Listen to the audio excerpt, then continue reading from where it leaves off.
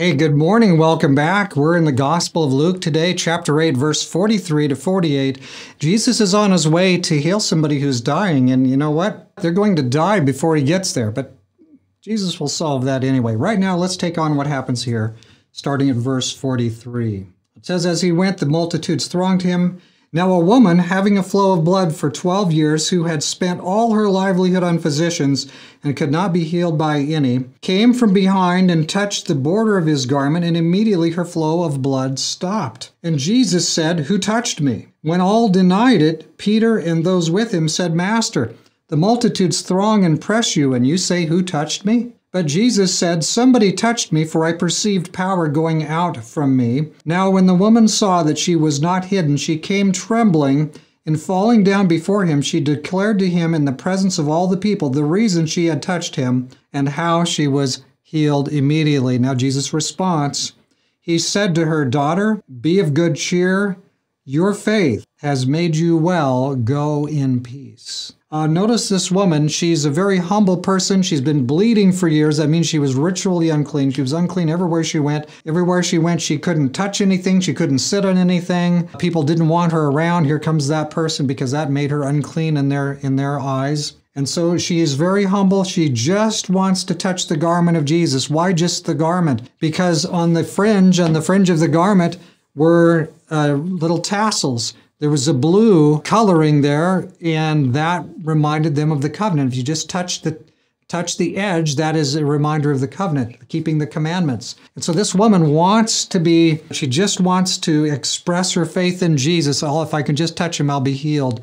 And so she does that. Jesus, in fact, seems to work his way around. There's a whole crowd around, and Jesus manages somehow to maneuver so that he's close enough for her to just reach out and touch the edge there. And you know what? She's healed in that moment. Now, did Jesus not know who it was? Jesus wants her to come out into the open. She wants to make a lesson for people from this. Other people were jostling close by, and they didn't get healed. But here's a woman, her faith in God was what tapped and touched Jesus. So she was healed. So Jesus calls her. She steps to the front. She tells what happened. You know, all I wanted to do, I just wanted it to be healed. And she declares it. When I touched Jesus, I was healed immediately. And Jesus then, now we come to that 48th verse where Jesus says what? He doesn't have a rebuke for her. He doesn't have any rebuke for her. He is making her an example. Daughter, she's like his daughter. Daughter, be of good cheer. Your faith has made you well. Go away in peace. And so that is an important thing. Sometimes we want to receive the benefits, we want to receive the blessings of being a Christian, but we don't want to tell anybody. And Jesus here makes an example of this woman. She should not just be healed and then go away, all happy. She needs to tell of his power. Tell of his power. Your faith has made you well. She had faith. She had faith to reach out and touch Jesus. And because she acted on that faith, the power of God transformed her and stopped the bleeding altogether.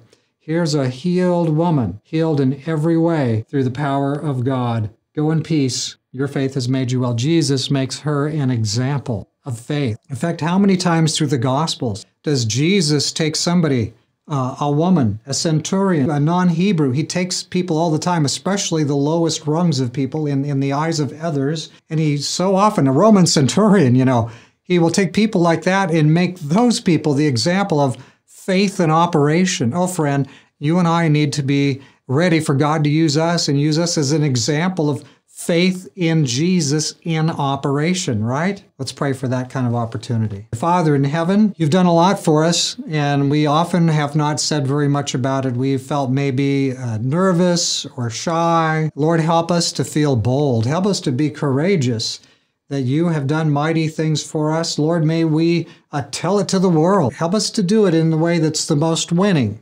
Give us insight, Lord, but help us. We thank you for hearing our request. In Jesus' name, we plead for this. Amen. God will show us what to do. God's blessing be upon you today as you are his witness in his world.